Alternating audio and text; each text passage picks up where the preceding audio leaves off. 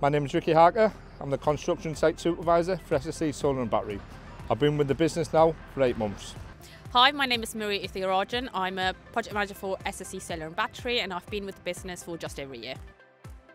We're at SSE's first 49.5 megawatt battery storage project, Salisbury BESS. So we mobilised the site on the 19th of September last year with the access road. The BESS compound started the 12th of December last year. We are 40% through civil works on site. Cut and fill works is underway, retaining wall is completed and drainage work is completed on the main site. It's been very exciting from the beginning. It's my first battery storage project. A lot of learning in parallel for the business and for myself, so very exciting. There's been a lot of collaboration also, a lot of people involved in the team. SSE have also implemented the lean approach, so continuous improvement for the project and for the wider portfolio with loads of projects coming online.